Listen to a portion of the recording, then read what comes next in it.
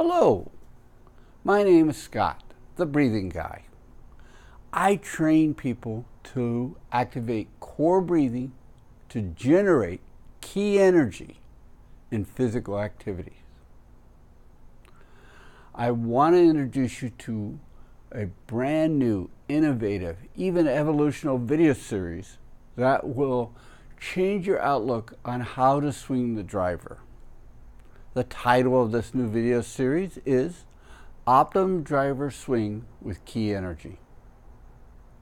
That's right, key energy.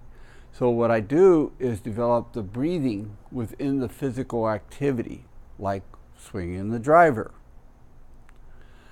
What I have done is I have broken the ability down into lessons how to create the optimum driver swing with key energy. And I broke them down to 3 lessons involved. The first lesson that you're going to get is called Driver Swing Mechanics for the optimum swing. Here I have developed 4 segments. I've divided the swing into 4 segments. The first segment is how to take the club back to the top. Address and taking the club back, both. I go into angles of the spine, footwork, head, and then how to engage the fingers and hands to take the club back.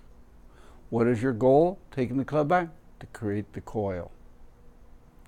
The second segment in the first lesson is how to start the swing down.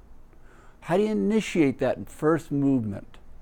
How do you start unwinding the coil? And you're bringing the club to the ball. The third segment is a lot of fun. It's the crossover. That strikes the ball. I go into finger ergonomics to help you really amplify striking the ball. Very few people do that because if you use the wrong finger pressure, it alters the club head ability to strike the ball. The fourth segment is bringing the club head up to finish. Here, I'm using how to use your breath to, if you're going to say, distribute the kinetic energy of stopping the club from 80 miles or faster in less than a second, so you don't hurt your back or the body. It lessens the chance of hurting your body. In the first lesson, I go through the swing mechanics very closely and really understanding what it means and why different forms of swing mechanics produce this type of effect. And understanding which swing mechanics you want to practice. You choose. It's not just me telling you, I'm going to have a whole range of do this or that causes this. Cause and effect within the swing mechanics itself. And the goal is the optimum. Now, in order to do swing mechanics, you go to lesson 2.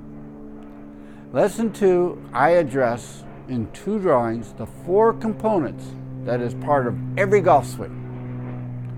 2 components are an energy point of view, 2 components are a physical point of view. And you will see it in these 2 drawings and what you have to refine. How you put these 4 components together determines the outcome of your swing, all swings. So really understanding the 4 components, how you develop it, how do you can refine it, engage it, determines the outcome of every swing. The third lesson is a fitness approach to swing the driver.